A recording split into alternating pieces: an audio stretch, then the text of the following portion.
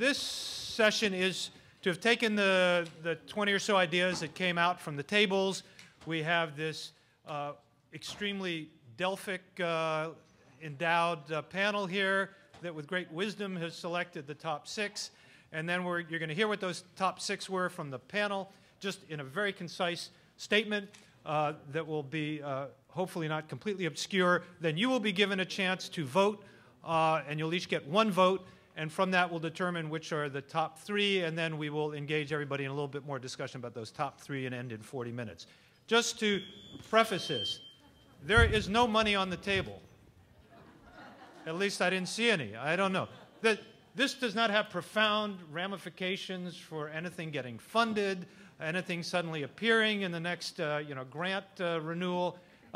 This is really an exercise to get us thinking about some of these concepts. Now, clearly, if something is a brilliant idea that emanates from this, it may trickle through the process at CTSI, but just don't feel that all of this has a high-stakes game where we've just done an NIH review in about 20 minutes, and we'll now make a final decision with you as the council in the next 10 minutes, and suddenly this will have tremendous implications for people's future careers and research projects. Okay. And a lot of this is around not thinking just what's worthwhile projects, but the discipline of thinking about how do we think about sustainability and not always just assuming there will be NIH or other grant funding to support this. Okay. So without further ado, I'm going to turn it over to the panel. What we're going to do, Rachel, can you go ahead and display the 6? Well, let's shoot them up, because then people can follow along as they're reading them. All right, people can hear me. So you're going to get 1 minute, everything you need to know about the initiative from each of the panelists. We will have about 2 minutes for any clarifying questions, and then we will vote. So let's start with, let's go in the order here. Let's practice. Let's see. Don't vote yet. Don't vote yet. But all right, first let's go in the order that they're on the screen. First up, San Francisco Health Improvement Partnerships and Personal Technologies. Which of our August panelists? Bill Balke. Thank you. So I'm Bill Balke with the Clinical Research Services component of the CTSI. And this is from Table 14, which is a really nice idea that combines 2 initiatives, biomedical informatics and community engagement in health policy, to collaborate to improve San Francisco Health Improvement Project through personal technologies. The customers are many, including the entire San Francisco population, particularly targeting youth who are more adept at these personal technologies. The impacts are broad, with monetary savings for the city and measurable improvements in health and significant reductions in savings on lower rates of obesity and things like that. Ideas for sustainability were support from the city because we have such a budget surplus. Demonstrate efficiency with the partners. Some of our technology partners might be willing to donate some of the technology. Other potential sources would be the Department of Public Health and other San Francisco departments who would impact on many of these health initiatives that could be targeted with personal devices. 5-second warning. That's it. That's it? Perfect. All right. All right. Next up, the Balanced Surgeon. June. All right. Hi, I'm June Lee. I'm the Director of Early Translational Research at CTSI, and my the initiative is from Table 1, the Balanced Surgeon Initiative. I'm going to rename that a little bit. No, don't vote yet. All right, hold back those votes, guys. Somebody's premature voting happening out here. All right. Hold back, folks. But you can if you'd like. Yeah. Go ahead, June. I'm going to rename that a little bit to call that sort of the Device Acceleration Initiative. Since the CTSI infrastructure has supported clinical trials and clinical research training for the community, but often the surgeons are less engaged in those programs that are available. And so the suggestion here is to tailor and modify those programs that are currently available to enable more engagement from the surgical community. And that missed opportunity here is that the surgeons that we have bring unique perspectives and expertise that are valued by the outside world, but really actually has potential to impact inpatient care downstream that's not being fully leveraged. The sustainability part would be through potentially getting sponsorship opportunities from device companies or other surgical instrumentation sort of companies, but also opportunity for co-development, collaborative opportunities with those companies, and also inventions and patents with downstream revenue generation capabilities, as well as the potential to generate bigger NIH grant making opportunities, and then really the other fringe but more important benefit is enablement of our faculty career growth. All right, thank you. Beautiful. Panelists are doing a great job. And we're not going to penalize this. They did 3 cards instead of 1 to explain it all, but the handwriting was so impeccable we accepted all 3. All right, next one, early translational research. Okay, that's me. I'm Elizabeth Boyd. I'm the director of the Regulatory Knowledge and Support Program. This proposal comes from Table 19, and I think Table 19 really thought carefully and creatively about the presentations that were made this morning, and they have really tried to conceptualize an idea that would combine for-profit and non-profit activities. And the idea is for a non-profit organization or entity to be developed under the Early Translational Research Group, and that this entity would facilitate early stage research by partnering and bringing together industry partners, researchers, nonprofit patient advocacy groups, et cetera. The customers, of course, would include our UCSF researchers, industry leaders, patient groups, as well as the general public. The impact would really be to encourage and foster relationships and collaboration with researchers and industry partners that would help promote and advance early stage research, put devoted funds toward that, and thereby stimulate and promote these developments much earlier and much faster into the public domain. 10 seconds for sustainability case. Finally, it would generate industry dollars from industry. It would generate in-kind donations and sponsorship from patient advocacy groups. And of course, downstream, there would be profits generated from the products that were created.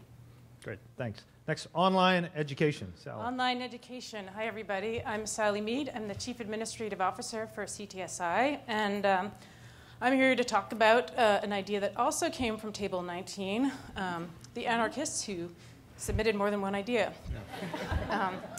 So this has to do with the continuing expansion of online education, which is an initiative we already have in the works. Beyond UCSF to the United States, international implications with this. We can redefine curriculum, readapt, figure out new ways for people to learn.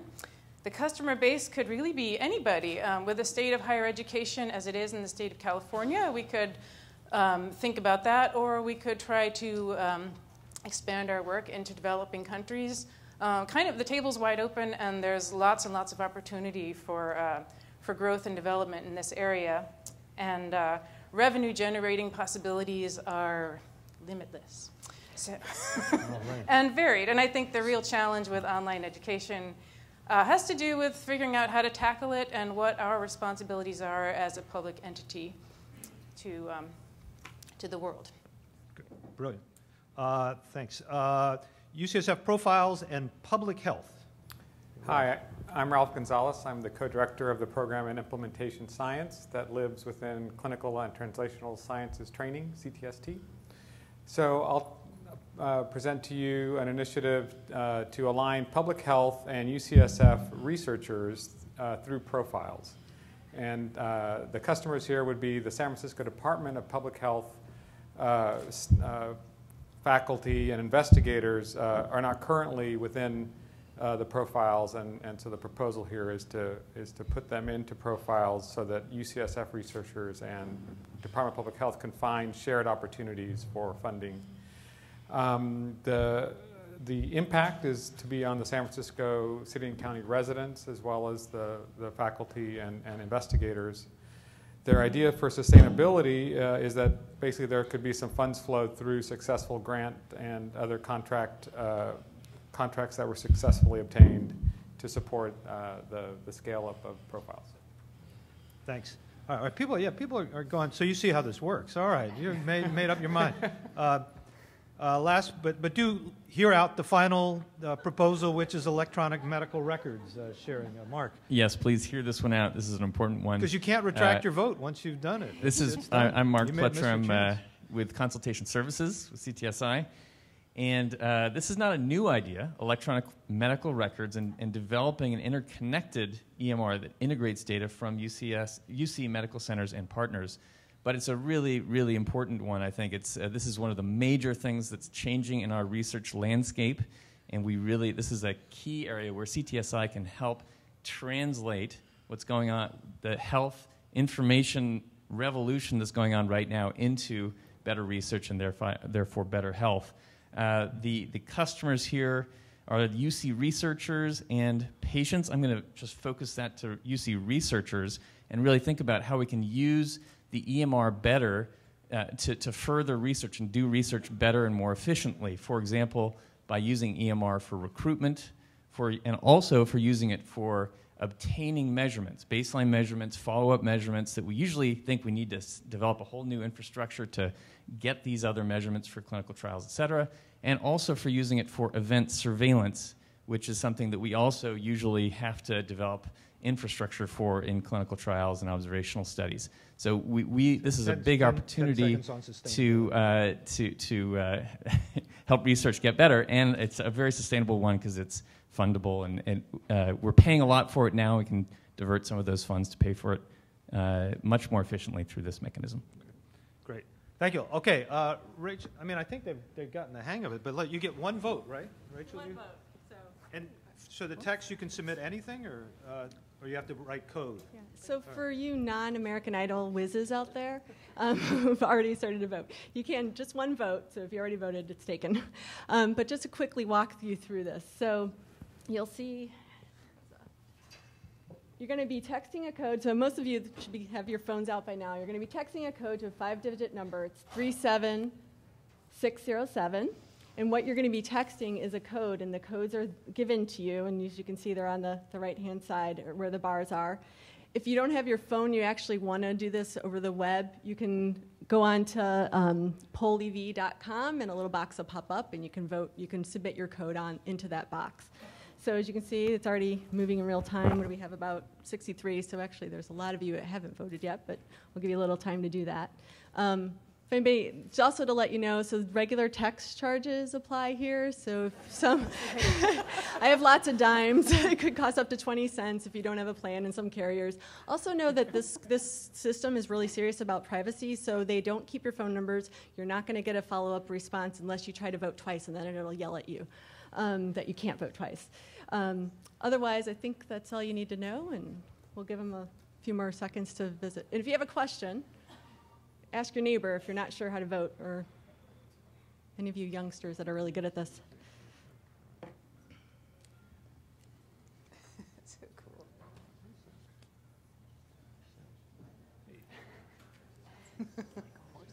I know.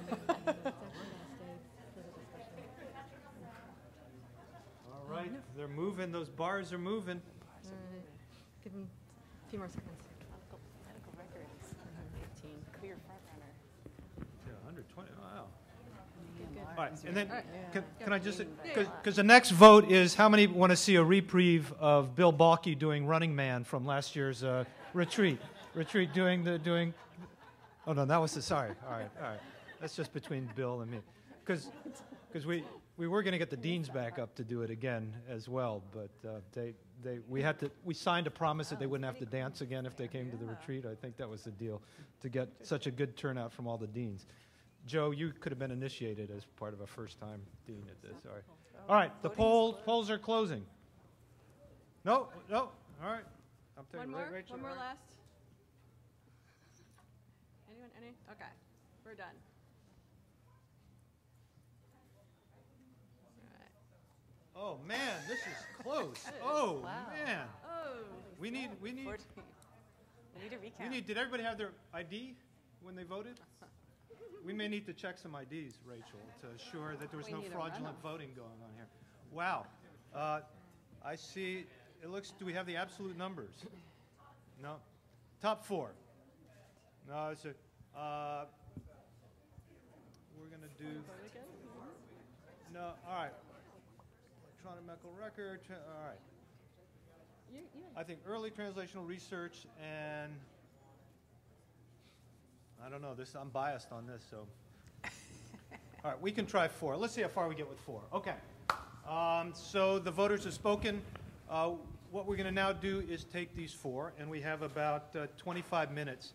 And the key is to try to, again, we're not going to have then a final vote to say which is the top, but really think through and to hear from you all. Say, how could these be done in a way that maximizes their impact as well as has a pathway to sustainability? So electronic medical record, Mark, you were last but did it with great feeling and passion that obviously persuaded a lot of folks out there.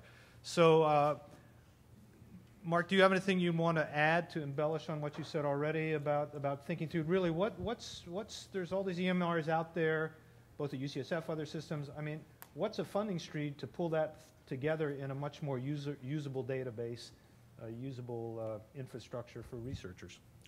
Well, it's a good question, and I feel of two minds about this. And I think this, for one, could be a very sustainable thing because it's going to add a lot of value to research projects. So, as I said, research projects are spending a lot of money on this already, and if we can provide much easier and more efficient ways of gathering the same types of data, then we should be able to fund these things very easily.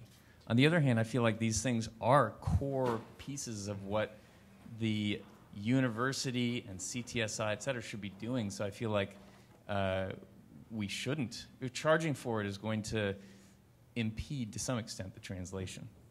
But let's say, so is it like CRS? Is it a mixed model where there's some core infrastructure provided, but you want access to pull some data down? Clay has a project on strokes and wants to see how many of those folks with TIAs show up with strokes over a 5-year period, that investigator should pay for those data, or access to those data? Yeah, I agree. I think that's reasonable. Have some core funding and to charge for some of it. One of the things, I'm a consultation services person, so we could charge for consultation on how to use this or how to set up systems for your research project. And that would be a way to recoup some of the costs. Okay. Anybody out there, any questions? Anybody want to challenge this idea that this has legs? Anybody from the group that was proposing it want to have anything to add about this? Kevin, can I pose a question? Yes, of course, sure. Pose a question to the group or to people from informatics. How does this dovetail or how does this differ from what we're doing with the IDR, the Integrated Data Repository, which has already had 5 years of extensive funding from CTSI? Any folks? Anybody want to speak to that from informatics? All right. Yeah. One thing I know about the IDR right now is it's internal UCSF only, although there is some discussion with a group that's trying to aggregate community records. And there was a brief introductory conversation about introducing an exchange between that community database and the IDR. But right now the IDR, I think, represents UCSF data. So one question, are we already there with just UCSF Medical Center data? Is this really about linking with other UC Med centers or a health information exchange more broadly among multiple hospitals or providers? Anybody want to speak? Adams, do you want to speak to that or have something to say? Well, actually, we're not very well there yet, so the RDR is still struggling. And it is just UCSF. When we thought about this, I was sort of thinking of this in terms of ideas that would be kind of cool to do. We don't actually have a choice about this. If we want to stay in clinical research, we kind of have to do this. There won't be a lot of tolerance for not being able to do this because, as you know, if you had a choice as a funder, do I pay for this research to happen in a place like Kaiser or Group Health or the ACOs that are going to form where they can follow a person from soup to nuts, or do I want to go to a place at UCSF where they're going to struggle to recruit, UCSF right now, where they're going to struggle to recruit and they won't be able to follow them in the outpatient world or whatever? you're just not going to be able to get the funding. So this is a very basic task that we have to do. Would you pay for this as an investigator? So I can imagine an institutional recharge mechanism, and somehow it has to get paid for, either indirects or on clinical research or an institutional recharge. And when people comment, please introduce yourself when you make a comment or have a question. Let's do any one last comment, thought on this, Minnie?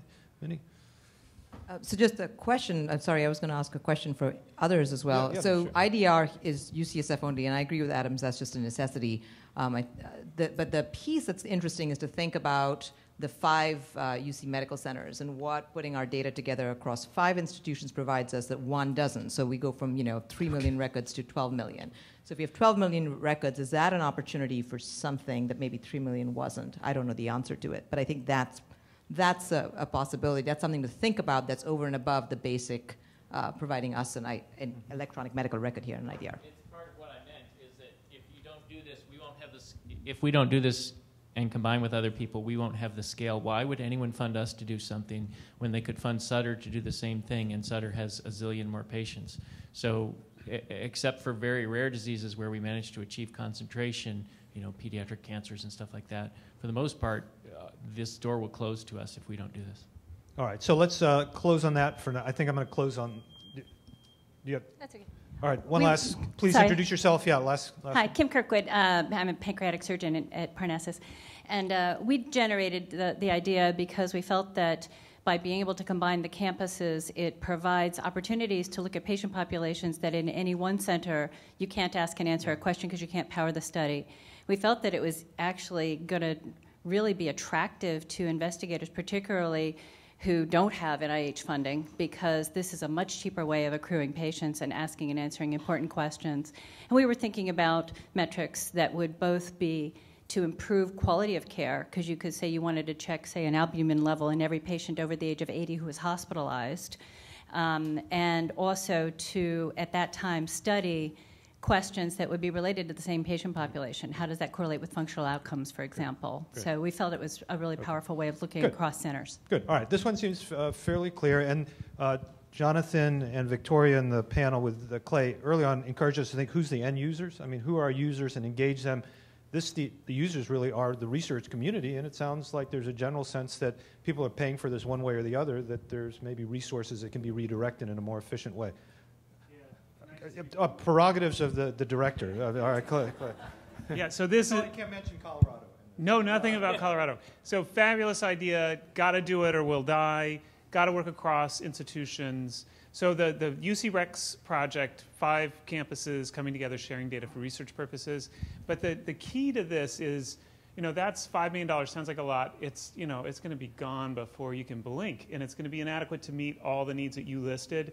And so then, in thinking about, well, who are the other partners? Well, as you just mentioned, it's also useful for quality of care.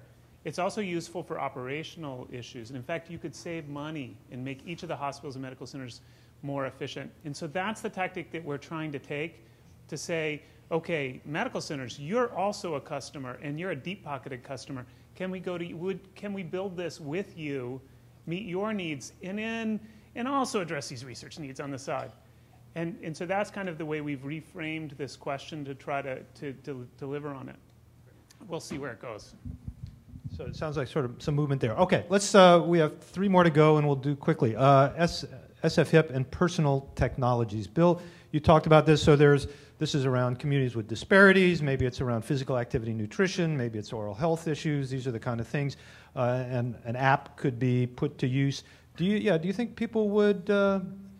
The end users would want it? Is it the community that would, people would want to buy this, or they already have it, and that would they buy the app for their diet self-monitoring in a low-income community for $1.99 to put on their smartphone, or is it the tech companies we're partnering with? I think the answer is all of the above. And so I want to congratulate Table 14, and please, wherever that table is, if you want to correct anything that I may have misinterpreted, please do so when we get to the questions. But this is a nice marriage of several of the initiatives of the CTSI to really advance, in my mind, where the rubber hits the road in clinical and translational science, and that's in the community engagement and its larger aspect of health policy.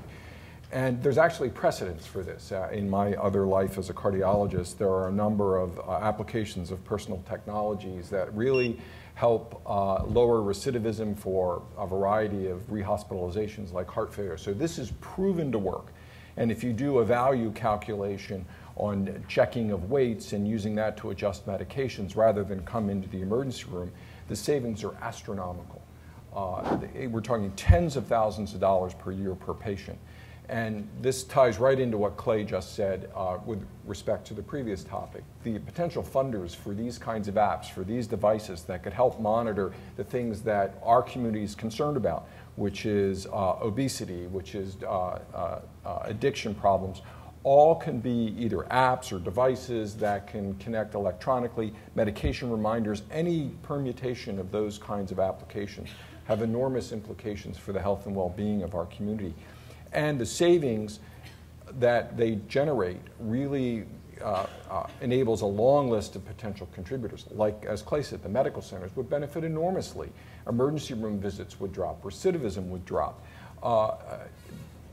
Lots of other manufacturers that do these devices would benefit because their applications could be spread not only through the San Francisco Bay Area, but this would be a wonderful opportunity to use our incubator here in the Bay as a proof of principle for the nation.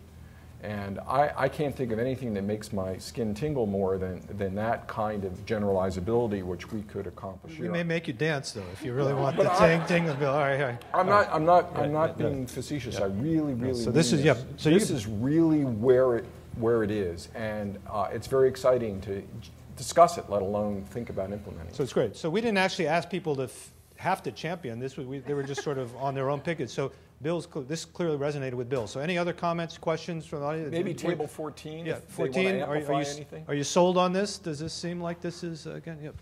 James, please introduce yourself. Hi, I'm James Rousinigas. I'm the program coordinator for community engagement health policy, and SFHIP is it is our primary initiative. And I think one of the things we're challenged with, and something we spoke, there's one of our coordinating council members at our table as well, Amor Santiago, is the notion of legacy with a lot of these partnership working groups that we're working with. What do we leave behind? What's the impact of our partnership with them? And something like this sustainable, it's coming from a sustainable partnership, can be these personal technologies, and what, it's part of what we leave behind, and part of, how we solidify those partnerships by making investments like these.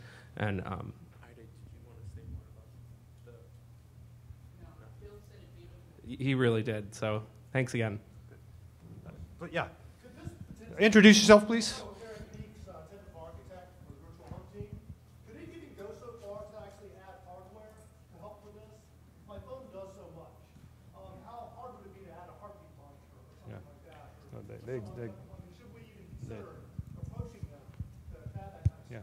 The developments in sensors are really tremendous. It's not just going to be about phones. This is personal technologies, distributed technologies, embedded technologies. Your clothes are going to be sensing everything. The kind of data that we're going to be able to collect is going to be tremendous. And actually the value of this also to us as researchers is huge, because it's another avenue to get data that we couldn't otherwise get. Very high density, ambient modalities of data like environmental pollutants, expenditures, how people are spending their money, where they're going, social networking, just data that we've never had before that can enable us to ask questions that we've never been able to ask before. So there are multiple benefits, and I think the trick with something like this is to build it in a way that can evolve opportunities. We have no idea what technologies are coming down the pike. The business models are unclear. But I think we're very well placed to provide the scientific foundation and the focus on what's really important, and try and bring groups together to go forward in a way that adds value all around. I think it's a great opportunity. That's great. So let's. We're going to have to move. I'm going to give Bill final word if I could. Yeah. And I just want to be really clear that if I understand Table 14 correctly, the phone is only part of this. There's so many other kinds of technologies that are out there. Some of them are already proven.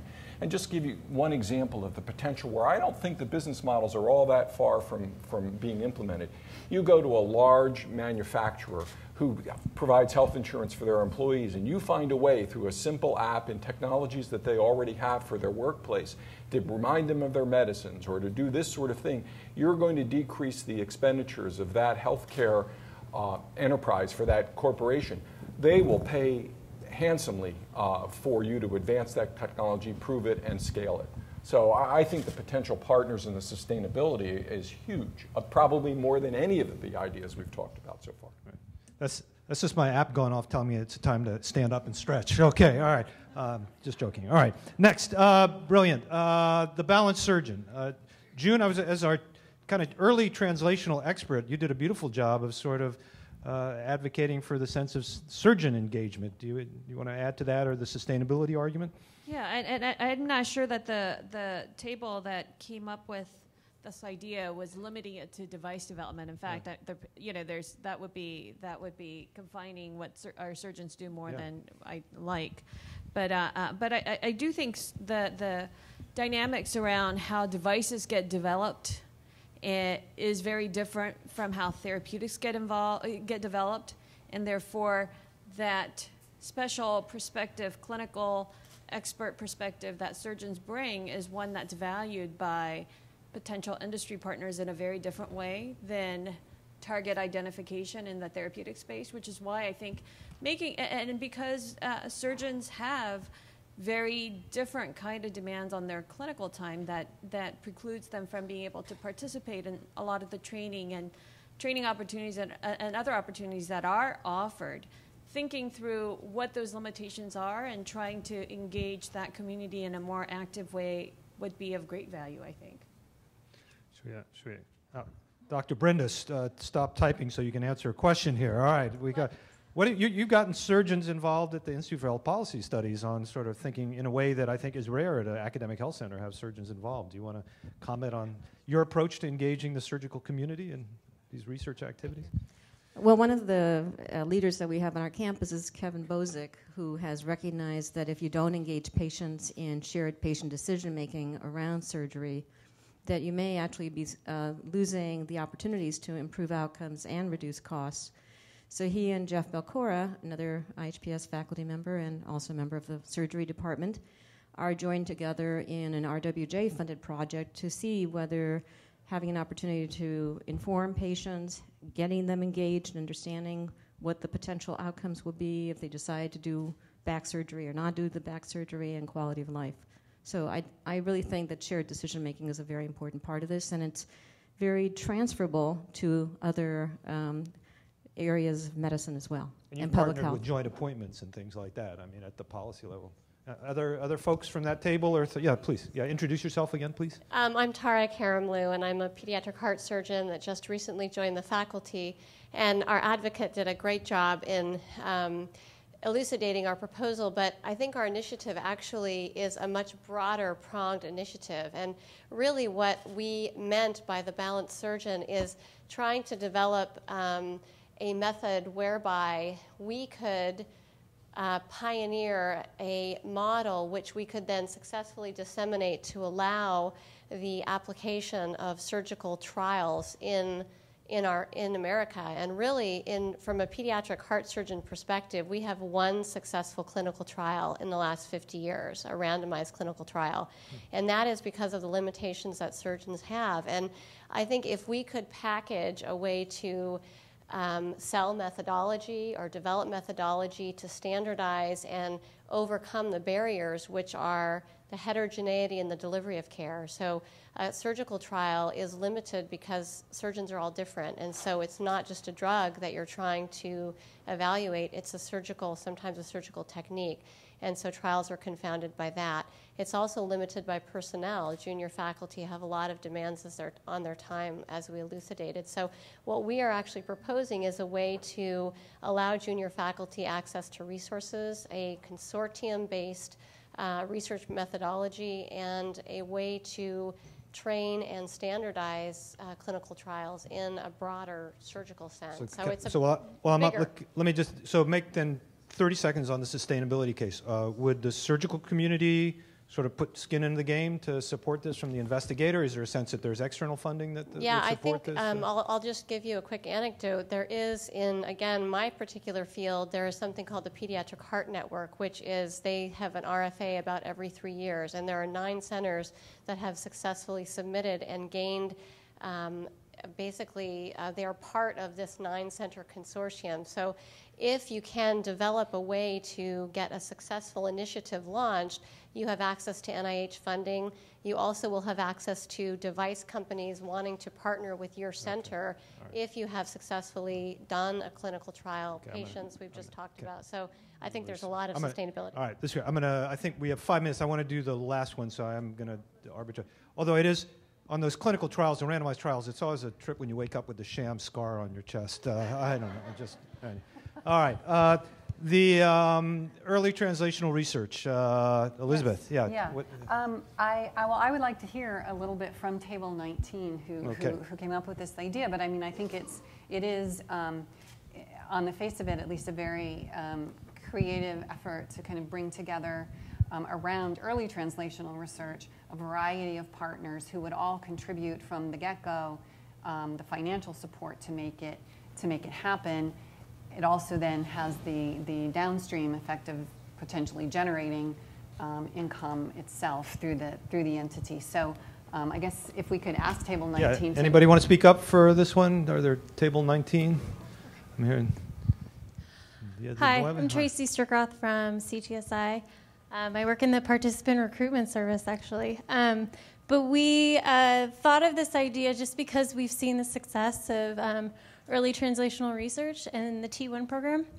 And we thought that basically what was talked about earlier this morning about building a for-profit business within a nonprofit umbrella. And we really liked that idea and thought that this is the most promising program to do that by creating a nonprofit, academic, as well as industry partnership. And we thought that we could get buy-in from patient advocacy groups to support the research and collaborate that way. So that's kind of the idea how it came from. June, does this fit? Yeah, do you want to comment? Yeah, so I can make a comment there. In terms of what's going on in the T1 Catalyst program and more broadly in the early translational research efforts within CTSI, there is a lot of engagement with the external world, including the industry. And this is based on a number of different things that are going on in the world around us. And one of which is that the industry is looking more and more towards academia to enable its development pipeline for a lot of reasons, which we don't need to go into here. And we do believe that a place like UCSF is uniquely positioned to be a productive collaborator and partner in that endeavor. So we are out there, and we have people coming to us to find more creative ways to partner and collaborate and co-develop and a variety of different sort of models. Yeah, last comment, Deborah. So I'd like, and maybe Victoria or others could comment on this, but I guess I'm not seeing the value of having a company within our T1 program. So, I mean, there probably are some reasons why that would be helpful, but it'd be nice if somebody could explain those. Is there a 30-second answer to why a company is a distinct company as opposed? Bill. Yeah, who? All right. Is it okay? We do have our expert. All right. But it's. So the shortest way to say this is there's been a lot of work with philanthropists, just a handful of them, right, giving enough money to organizations that they can develop drugs. And when those organizations have leads, and there are vaccines and devices and diagnostics too, when these nonprofit organizations step forward to engage with for-profit companies, they're negotiating with one arm and one leg tied behind their back. I mean, it really is, you're a nonprofit and you're not about profit, so our deal terms in engaging you, I mean, this is just one of the reasons. We don't speak the same language. So having a for-profit entity that speaks the same language, for-profit to for-profit, that is fully owned or majority owned or whatever, and full control. We didn't talk about how to control this for-profit. And that was one of my issues over time, and it's been an issue with even some board members and with governance questions, is how to not lose control. Okay? But we're talking about getting on the same level footing and negotiating and offering licenses and deal terms for-profit to for-profit, right? Which probably means different individuals even, right? We have cultures in academia and in nonprofits that lead us to prioritize mission over other things, right? And that's very important. But when you're doing business, you need to really do business. We need people to do business for us. And I believe we can do better. We can do better than we have done. And this is an experiment. That's great. I think our time is, I think that allows us to come full circle, sort of bringing you back to the panel and Victoria's contributions there. So, you know, Minnie called me up to propose this, and I thought, where's Minnie? I thought, what an absolutely insane idea this is going to be for a session. And it's true. This was wonderfully insane, but weren't these tremendous ideas? I can't believe how people in such a short time, you know, on this little index card and with our panelists trying to make sense of these scribbles, came out with a really stimulating discussion about some really good ideas. I'm really impressed. So bravo to Minnie and Rachel for organizing, and to all of you for making sense out of all this.